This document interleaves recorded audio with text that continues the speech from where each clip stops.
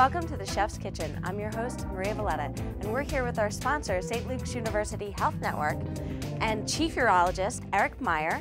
Nice to meet you, good to Doctor. meet you as well, Maria. Thank you for having me. And Lee Chizmar from Bolete, right here in Bethlehem. Good to see you again. Good to see you It's too, wonderful to have you on our show, and you're going to make something healthy and delicious for us today, right? Yes. What are you making? So we're actually going to do a steamed black bass. We're going to do a little bit of a dashi broth, a lot of great local mushrooms, local vegetables, tofu.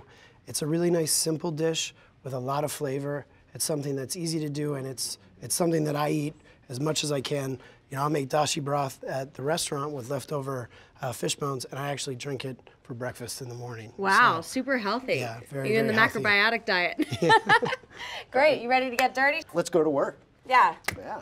All right, so the first thing that we're going to do, I just want to show everyone how to do the dashi broth because it is so quick. And so what I have over here is I have some black bass tails, the bones from them, and then I just have some fillets there. So this is kind of a one-pot wonder. It's very quick. What I'm actually going to do is just go ahead and drop these guys in here. Wow. So where do you just fillet this, but you save the bones, right? Yes. Yep. And you can have the heads. You know, in the Culinary Institute of America, they teach you that the heads can be a little too oily and somewhat stronger. There are a lot of grandmothers out there that think that that's blasphemy. They want the fish heads in the soup. So that's kind of personal preference. What do you think, Doc? I say go for it. Yeah, use it all. Yeah. So I have some. Don't waste food. I have some that I made yesterday that actually do have the fish head. So even at the end, we can kind of taste the difference. Great. So now we pretty much have some mirepoix here. We have some celery, and that's, you know, that was probably about 2 stalks worth. I have my onions. That's 2 onions. Some carrots here from Teprovich Farms. We're going to throw those in. That was 3 smaller carrots or 1 large one. And then I have half a bulb of fennel that we julienned. So I'm just going to go ahead and get those in. So mirepoix with fennel. Yeah. Now, bolete, meaning mushroom. I can't really do a dish where we don't add some mushrooms. Doc, so I'm going to go ahead. have you been to Bolete? Love it very much. Yes, yeah. My wife and I, we probably go every 4 to 6 weeks. A great place for friends and a nice evening out. More importantly, what I enjoy about it is, aside from chef's beautiful work, the ingredients themselves are locally sourced. Lehigh Valley is rich in multiple farms. Yes. And in my business This is as such well. like an epic area for culinary everything really right that's now. right. Yeah, yeah. So we enjoy it very much. So to this, I went ahead and added 2 cloves of garlic. And now we're just going to put a little cold water in there. And then the last 2 ingredients that we have are some bonito flakes, which is just a smaller fish that they cure and dry. And then they slice that super thin. And I have some kombu or kelp. And so we'll add these towards the end. But this is the bonito actually gives it kind of a smoky flavor. Okay. And for those of you, pescatarians, I think this is a really nice way to almost get that bacon flavor. I was going to say it's like the seafood bacon, like the fish bacon. Yes, yeah, it's great. And I feel like these are actually easier to find than most people think. Yep. Because if you go into your Asian section of the grocery store, you can find them. Right. Yeah. And these are all, extremely healthy for you too. So I'm going to go ahead and turn this on. And we always cook really great food on the Chef's Kitchen, but especially doing the healthy food today because we're showcasing a healthy lifestyle and healthy diet. Because being chief of urology, I feel like that's really important, right? Right. For you to kind of talk to your clients and your patients and keep them like preventive care. That's huge right now, right? And yeah, and I would say, the basics are really there for everyone to do. And that is to say that if you, sort of subscribe to the theory that cancer, cardiovascular disease, and so forth is due to chronic inflammation and insult, if you will, to your body, by lessening that inflammation with healthy diet, healthy exercise, cardiovascular exercise, you're maintaining a strong immune system. Therefore, you're able to better ward off disease and, do basically what's cheap and easy in terms of preventative medicine. And that's good to know. And I think that people need to know that because there's a way for you to take responsibility, right? That's right, and enjoy it. I mean, it's not to say you can't have a great meal, a well-balanced meal, a delicious tasting meal. and still at the same time do something that's good for your So for your are body. you chief of urology and oversee the surgery department there as well? Or is that Just the your main- urology department itself. Yeah, and we're covering basically 6 campuses at this point as St. Luke's continues to expand. So we comprise currently 6 urologists, basically expanding all the time. And the goal of that really is to outreach into the community itself, provide our services, really high-level care throughout eastern Pennsylvania.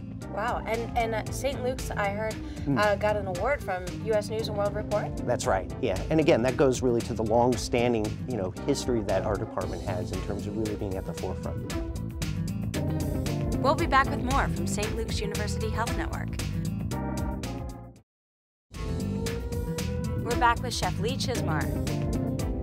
How's it going, Chef? It's going great. All right, so now this is our dashi broth. It's ready. We're gonna bring that to a simmer, and then we're gonna go ahead and add this stuff. So let's go ahead and move over here. Okay, is there anything we can help you with? Put us to Oh work, yes, we're oh here. yes. So the first thing I'm gonna do, I have some cold dashi broth here, and this is the stuff that we made yesterday. I'm gonna go ahead and add it to here. So that's basically what we're creating over there. Exactly, Okay. exactly. And so now what we're gonna do is we're gonna cut some of our root vegetables up. And so if you guys want to come in, basically, I'm just going to take the ends off the carrots. Sometimes you can leave them on if you're at home.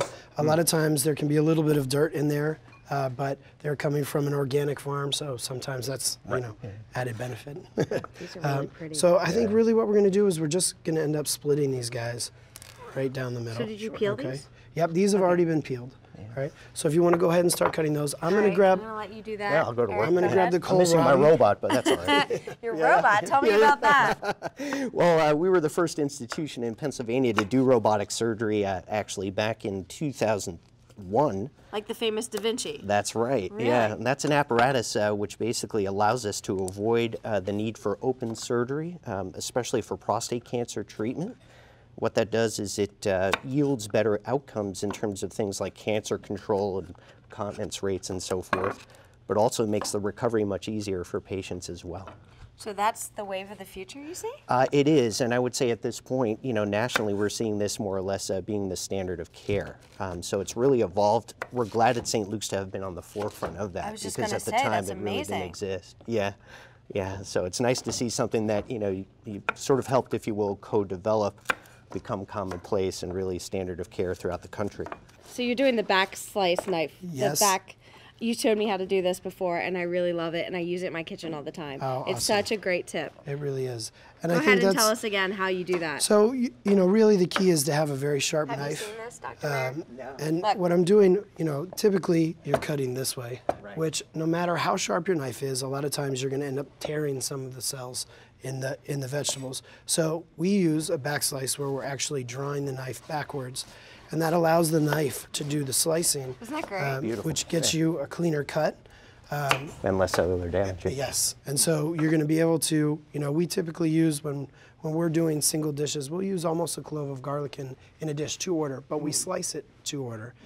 And it's something that it allows you to get a really nice garlic flavor without overpowering the dish. Right. And it doesn't sit and macerate too long. So I'm doing that with my garlic now, and I do it with shallots too, which Yes, is yes. really great. Yeah.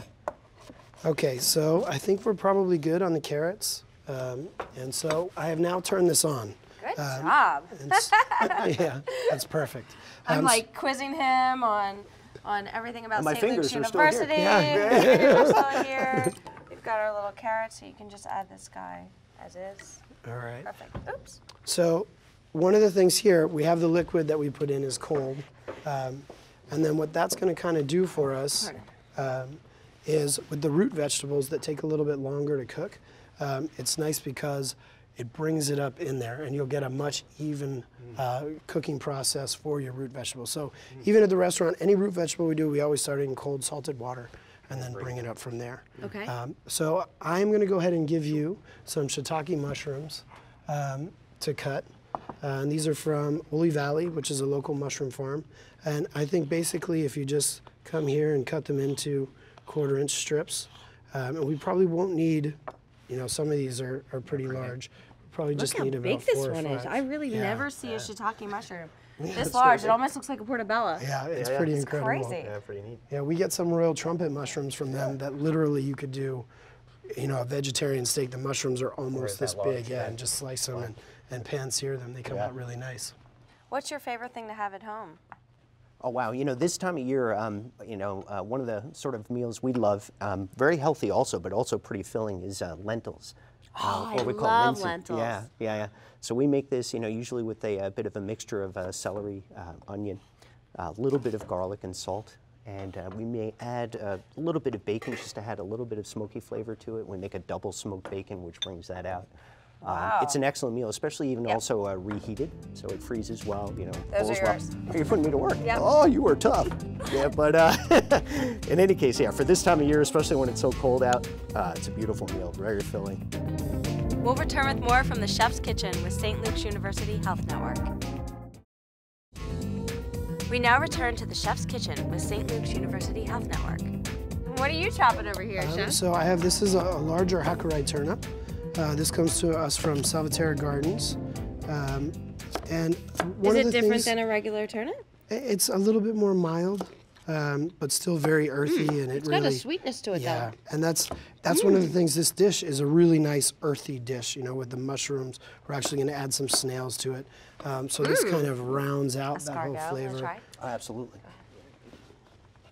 All right, so I'm going to go ahead and drop these guys right in here. Yeah, very good. And if you want to go ahead, we can add some mushrooms to it. How much do you Jeff, want? you tell us. Probably about, let's go a quarter of that right now. Okay. All Yeah, right. just do maybe another Yeah. handful. Perfect. Yeah? Yep, looks good. I feel like we're just layering a lot of flavors here. Which is really nice too, because when we get all the vegetables in there, we're gonna have all that flavor come through.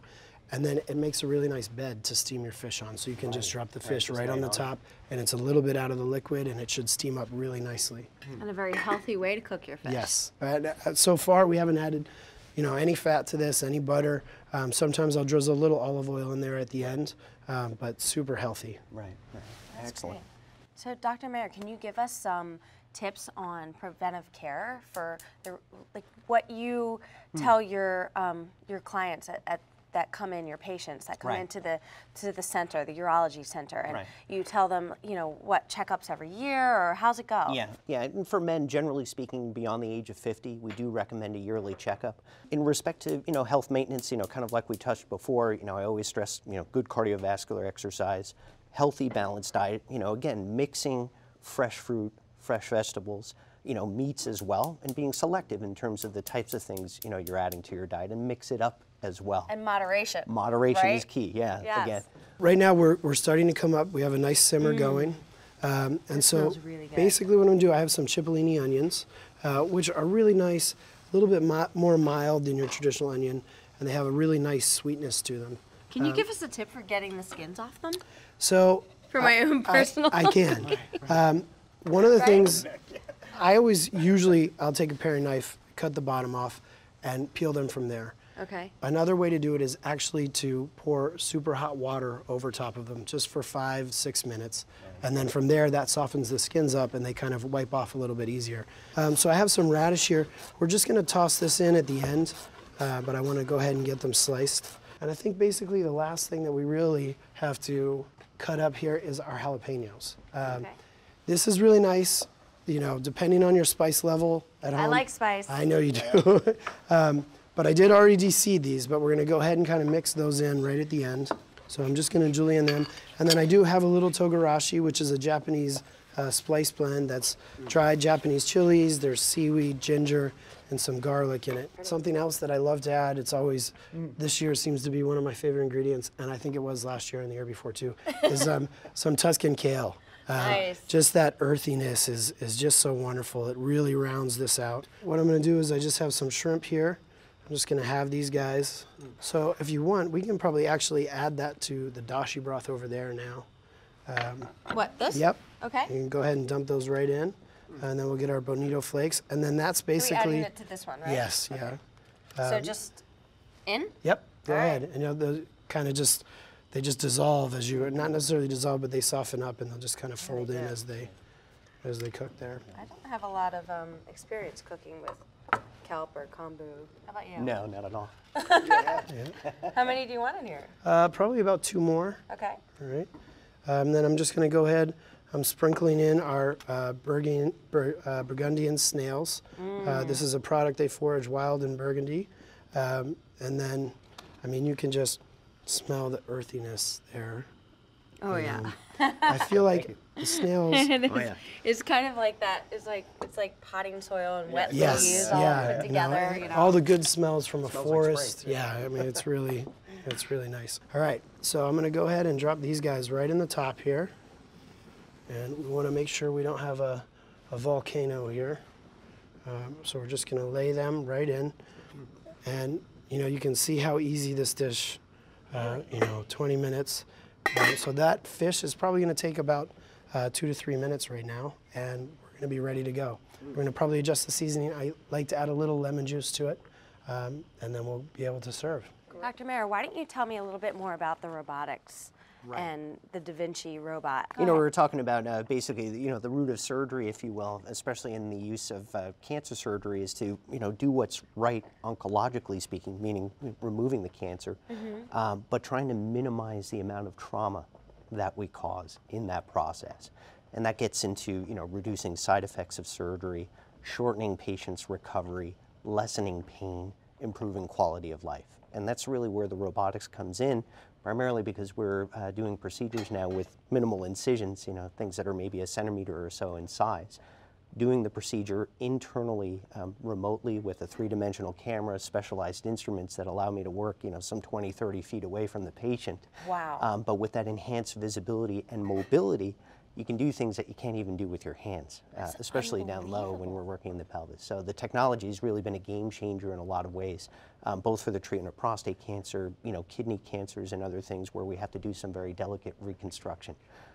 And I'm glad to say that, as a St. Luke's partner, since 2001, essentially, we've gotten this off the ground. We've been there sort of with the evolution of this technology, and it's like anything else that you do enough of, you get really facile at it, much like Chef. Yeah. You can begin to, sort of add to the repertoire, if you will, and begin expanding on that. So it's been a real benefit to patients primarily, which is the main reason I got interested to begin with, was really just seeing, what it can do in terms of outcomes and patients' quality of life. That's great. Stay tuned for more from Chef Lee Chizmar. We now return to the Chef's Kitchen with St. Luke's University Health Network. Probably the fish is almost done.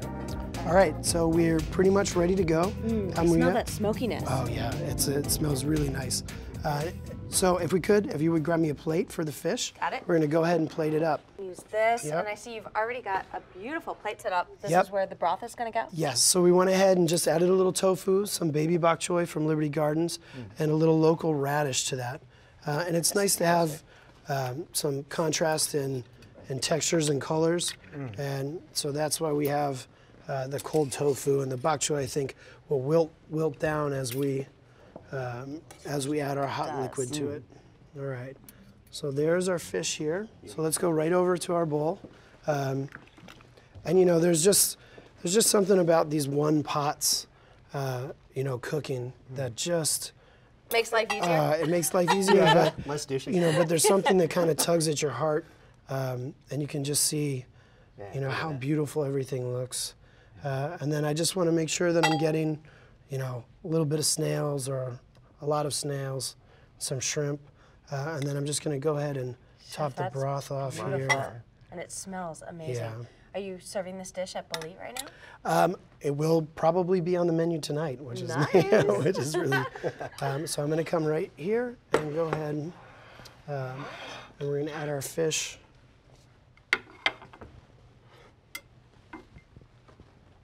Perfect. Yeah. And then one last thing that I like to do, just to kind of add a little spice to it, Wow. is I'm going to go ahead and take a little bit of micro baby bok choy, and we're just going to sprinkle that right over the top. Come in here, Doc. absolutely. This is And good I may stuff. make off with the whole thing. Hey, everyone. Just a little extra kick. I'll add just a little of the togarashi over the top. I want to add such a beautiful pop of color. And it gives you a little pop in flavor too. Okay. All right, so we're going to need to taste this, and I can't wait. So I'm going to pass out spoons. All right. Come on in. Oh, yeah. Go on. No, Don't be shy. absolutely. And all right, so there's 3 pieces of fish here, so we get to each have our own little bite, which is fabulous. Go ahead, dig in. Right. This is the best part. Thank you. All that hard work that we did. I'm gonna jump right in for a snail. Delicious. So good. Yeah, yeah. This is perfect. You know what? It is comforting. Very flavorful. Just what I need this time of just year. Just a spectrum. Yeah. Yeah. It makes you forget it's winter. Yeah. Oh, and it's just so healthy and so fresh, and you taste all the flavors. Yeah. Everything. And that's, one of the importance of having, great ingredients is you don't have to do much. That's right. You just let them speak for themselves. Oh, gosh, that broth is incredible, Chef. Thank you so much for creating the perfect dish for the Chef's Kitchen. Dr. Meyer, thank you for being on the show and telling us about healthy lifestyles. It was so great to have St. Luke's University Health Network be a sponsor. Thank you so much. Lee, thanks for being here and making an incredible dish. Love having you on the Chef's Kitchen. It really was a treat. Thank you again. Thank you, Chef. Thank you very much. St. Luke's University Health Network is the oldest healthcare provider in the Lehigh Valley. With 6 hospitals and over 200 outpatient facilities and a fleet of medical vans, St. Luke's can serve all your family's needs. And as the area's largest provider of medical education through our Temple University affiliated medical school and nation's oldest operating school of nursing, we're training medical professionals to care for your family's future needs. My health, my hospital, St. Luke's. Cook something from the show? Went to a restaurant that you loved? Become a fan of the Chef's Kitchen on Facebook and share your thoughts.